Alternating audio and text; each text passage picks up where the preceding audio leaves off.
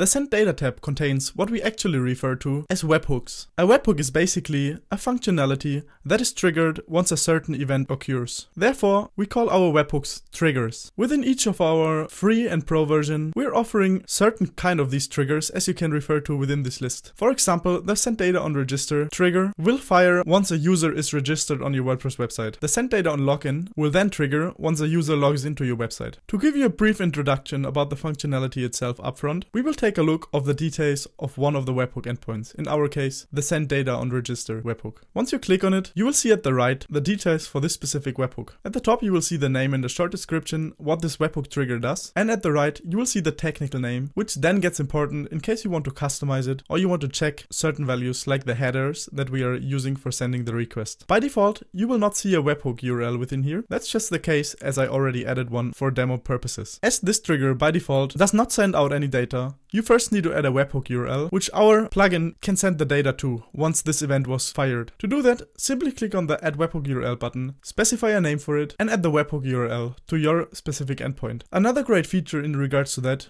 is our custom mapping. Based on the payload that is sent out, you can dynamically map certain values into the URL that you're adding. For further details about that, please check out the data mapping feature. After you successfully added a webhook URL, you will see the webhook name with a URL within this list. At the right, you will find actions which allow you to do further things with the webhook itself, which allow you to manage the webhook. You can, for example, delete the webhook, activate and deactivate it, which means in case the trigger is fired, you can manually deactivate it if you have, for example, multiple triggers and you do not want to fire that one at the current time. On the Settings tab, you will find further details to customize the functionality for that specific webhook URL. At the top, you will see again the current details for this specific URL, as well as all of the available settings. To give you a quick overview, we will go over each of the settings. You can, for example, change the data request type that is used to send over the data to the webhook URL you specified. By default, we always selected JSON, but you can also use XML or form values. In case you would like to change the data request method, which is by default set to POST, you can select the method you would like to use for this specific request. We always suggest POST as it is the most commonly used one. The next setting refers to our data mapping feature,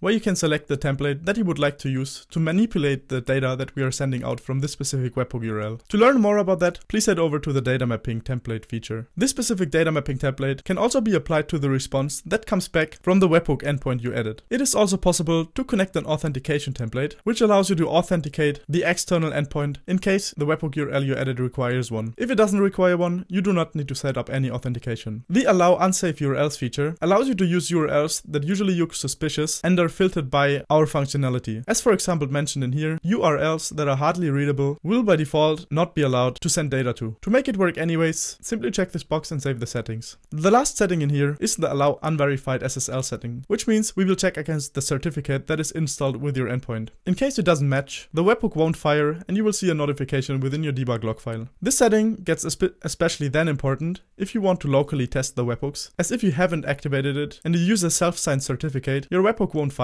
The last feature available within the actions is the Send Demo functionality, which allows you to test if the webhook works. Once you click this button, we will send a demo request with the data that we are usually sending over to this specific webhook URL. Please keep in mind that the data we are sending over is static, so it varies from its values based on your setup and your third-party plugins. Under the list of your added URLs, you will find a tab called Outgoing Data. Once you expand it, you will see further details about what we are sending over. In this example, we will send over the user object, user meta, and the ACF data in case ACF, so Advanced Custom Fields, is active. Down below, you will also see the whole demo data that we're using as well once you click the Send Demo button. This data contains all of the necessary keys for giving your external endpoint the data that usually will be sent over once you call this trigger or once this trigger is fired. The last point is a description, which usually contains further details about how this trigger works, how it is called, and some further tips about how you can make the best out of it. At the left, you will see all of the available triggers, which also can vary depending on which extension you have installed. In case you would like to manage your available extensions, please head over to Settings and Extensions. In case you are looking for a specific trigger, you can also search for the trigger within the Search Trigger field. Apart from the standard webhooks, we also offer custom webhooks that are more advanced. For example, the Send Data on Shortcode, which will then trigger once the specific shortcode on your website is called, or the Send Data on Custom Action trigger, which triggers whenever you call a specific function within your website code. This specific function is also mentioned as an example within the description, so you can copy and paste it wherever you would like to call it.